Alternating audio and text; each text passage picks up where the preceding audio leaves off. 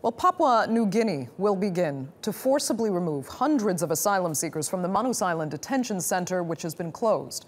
The immigration minister says authorities will take steps to make the group leave the Australian-run facility. The asylum seekers had been given until Monday morning to leave. They're refusing to do so because they say the community they're being moved to is unsafe. Well, for more on this, barrister and refugee advocate Julian Burnside can join us live from Melbourne. Thanks so much for taking the time to talk to us. First, help us understand exactly what these men remaining in the camp are genuinely afraid of, and why haven't Australian authorities at least addressed those fears?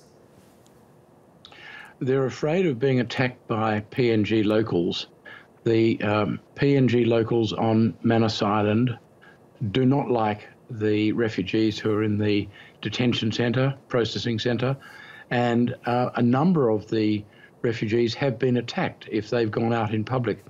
The place they're told to move to is called Lorengau on the opposite side of Manus Island, and a number of locals at Lorengau have attacked refugees who have gone there.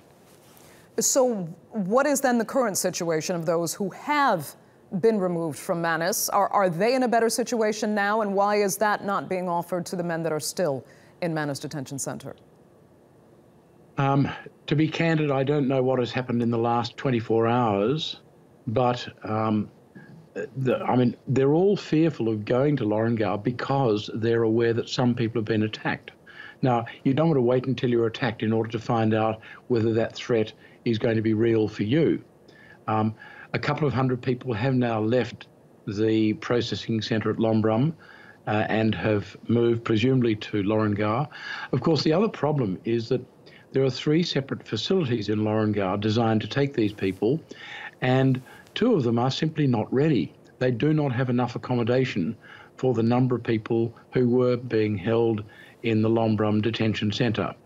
But as at today, my understanding is that the PNG armed services have gone into the processing centre and have taken further steps to disable the water supply.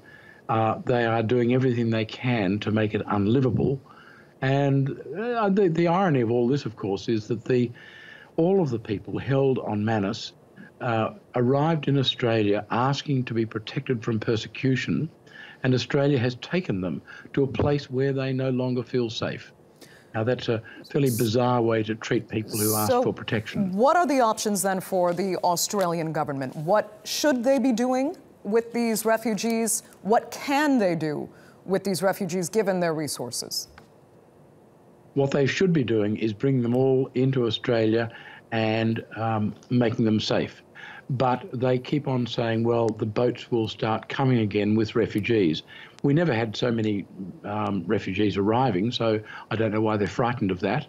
But the alternative is to allow them to go to New Zealand. New Zealand has repeatedly offered to take 150 of them.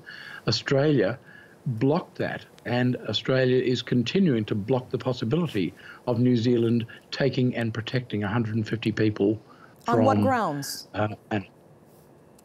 We don't state any ground. I think the reasoning of the Australian government is this: if people are taken to New Zealand, once they become New Zealand citizens, they'll be able to travel freely to Australia because travel between the 2 countries is relatively unrestricted.